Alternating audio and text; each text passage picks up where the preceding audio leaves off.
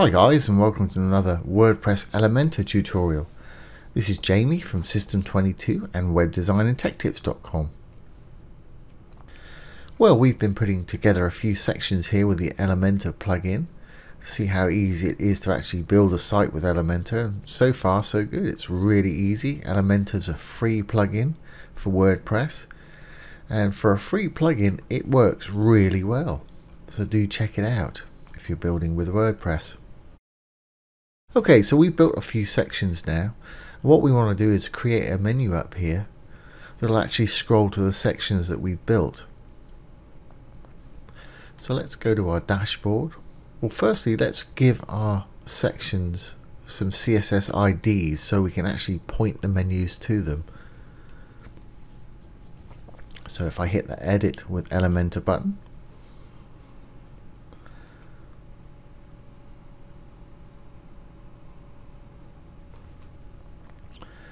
and let's go down to the first one that we're going to want to navigate to. I won't do the home because that'll be just home anyway. So we'll do the about section. I'm going to click on the little blue tab here, the little tab in the middle with the 6 dots. Go over to the right hand side to advanced and give it a CSS ID, not a class, an ID. I'll call it just about. Keep it simple so I can remember what it is, about. And we'll do the same thing from the services section. 6 little dots, over to the advanced tab, CSS ID, services.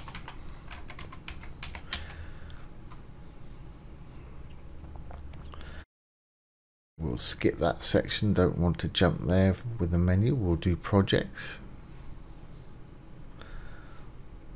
And again, 6 little dots,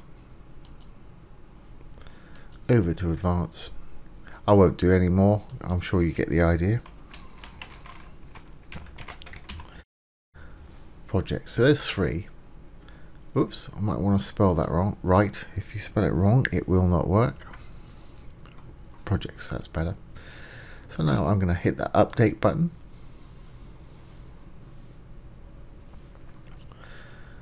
And that's it. We can exit to dashboard.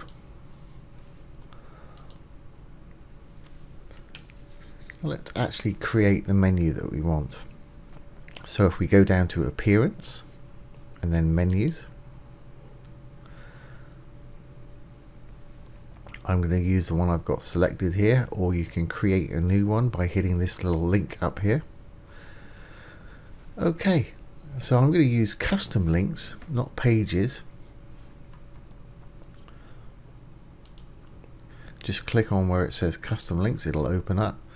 First link URL, I'm just going to give it a hashtag. If you do that, it'll just go to the top of the page, and I'm going to use that for the home page. So in the link text, I'm going to write home, add that to menu. Next one, I'm going to do the about section that we called about. So I'm going to say hashtag about. And when you put a hashtag in front of something and the name, it'll jump to the CSS ID, and that's what we called that section. We gave it a CSS ID of about. So you can call it about or about us, whatever you want.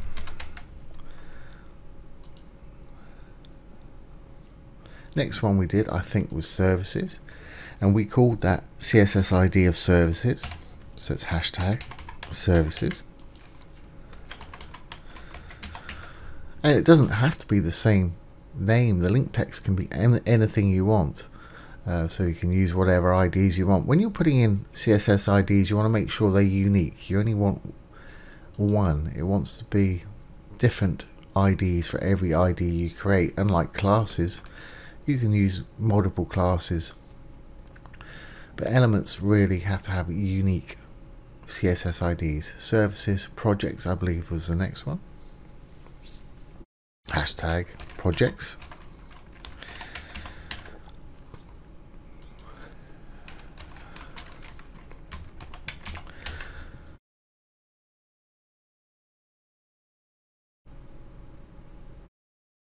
And we didn't do any more, but I'm just going to add one more. I'll just put a hashtag. You have to put something in there.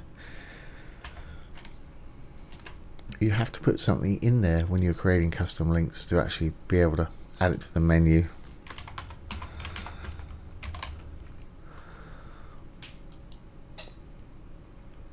Now once it's in the menu, you can actually get rid of that if you want it to just be a dead link. So that hashtag would take it to the top of the page. Okay, so there's a few. Now we've done it, let's save our menu. That's fine. Now we want to go to our theme customizer and tell our theme that we want to use this menu that we've called new here. So let's go to the customizer.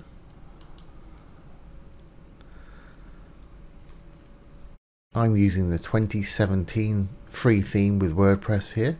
Most of them will have a customizer, and this is where you'll do it. And I'm going to go to menus on the left hand side there.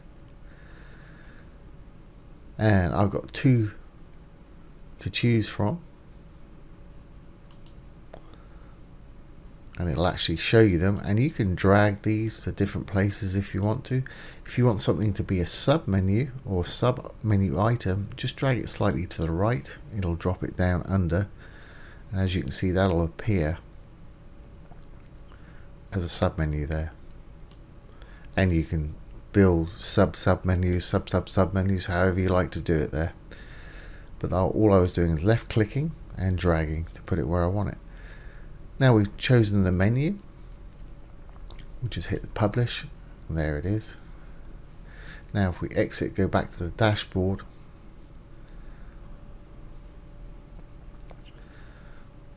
let's visit our site. It should look exactly the way it did with that when we had the customizer open. And there it is, and there's our new menu. Let's see if these will work. When I click on these, they should scroll down to the individual sections that we marked. I don't think I did too many, so let's try About Us. There we go, that's taking us down there. Services. It's taking us to our services. Projects, it's taking us to our projects. And contact us, I didn't do anything.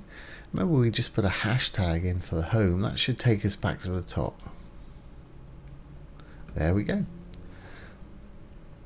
So that's how easy it is to construct a one-page scrolling menu for your website using the Elementor plugin. As I say, Elementor is a free plugin. It's really good for a free plugin, so I do recommend you take a look at it. And as I said before, we're using the WordPress 2017 theme here for this example. So I hope you found that useful. If you have, please like, share and subscribe to our YouTube channel. If you're interested in web development, have a look below the video. We've got some great free web development courses down there, as well as some premium courses with some huge discounts for our YouTube subscribers. So do take a look. Once again, this has been Jamie from System22 and webdesignandtechtips.com. Thanks for watching. Have a great day.